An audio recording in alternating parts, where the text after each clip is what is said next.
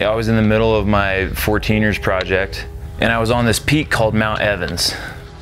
There was like mist, all the rocks were covered in rime, it had just snowed, it was super cold, windy, and it had taken me hours to get there, and it was a long, really hard day. And it just kind of hit me at that moment, like, this is something that I've fought for in the military, this public land. And so that moment right there was like, you know, from now on, any chance I get, any route I can take to keep fighting for these lands, I'll do it.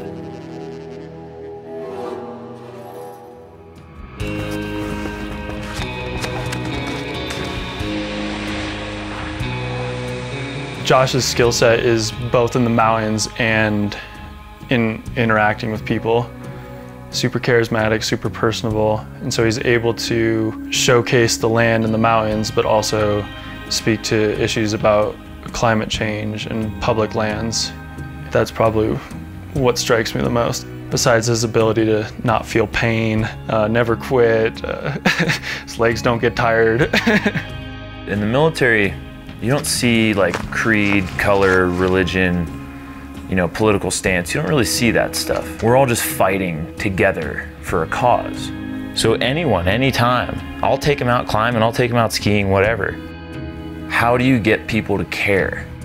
You show them the environment so they can see firsthand the effects that are taking place. For instance, in Colorado, one thing that we have here, and a lot of Western states, have a big beetle problem in the trees and in the forests. And it's such a shame to see that these natural cycles have been exacerbated anthropogenically. All these forests, they're just tinder boxes, just waiting to go up in flames.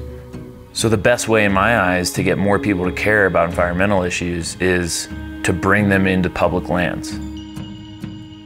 Josh, coming from a military background and a conservative background and understanding those ways of life and those ways of thinking, he's in a unique position to talk about public lands and not completely turn people off. Because I want to do as much as I possibly can. You know, working with nonprofits like Western Resource Advocates, Protect Our Winters, going to DC, lobbying, you know, using that voice. We need an approach to land management that balances uses, mitigates climate pollution, and prevents industries from speculating public lands owned and defended by all Americans. Thank you. Being an activist is speaking truth to power. And in this area, that power is the corporations that are here and the extractive industries. And the truth is that we all need these lands. So being an activist is speaking for that land and speaking for those people that rely on it. You know, the Sangre de Cristo range of Colorado, it's basically a spine, you know, the devil's backbone. It runs from Salida down to Fort Garland. The place is unreal. As a snowboarder, it draws me in. And last summer, the BLM was going to sell some gas leases on about 18,000 acres of land that were positioned just a mile east of Great Sand Dunes National Park. What happened is people were aware of the situation. They were aware of oil and gas about to come in and start extracting, and they decided to stop it before it even started. Putting up a fight and like continuing to show up is one of the hardest parts. But if you just keep showing up and keep fighting for what you actually care about, you'll get that victory eventually. One little symbol that's telling you you're on the right path, that's what keeps you going. That's what keeps you driving.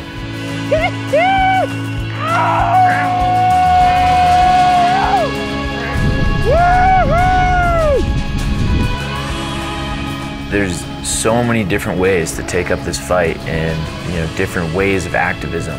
You can go to rallies, you can, you know, write into your government, you can just take somebody outside. But whatever it is that you do and you like doing it, continue to do that. Just continue to do that and bring more people in with you. Because if it's a solitary fight, you're not gonna win. We gotta fight this one together.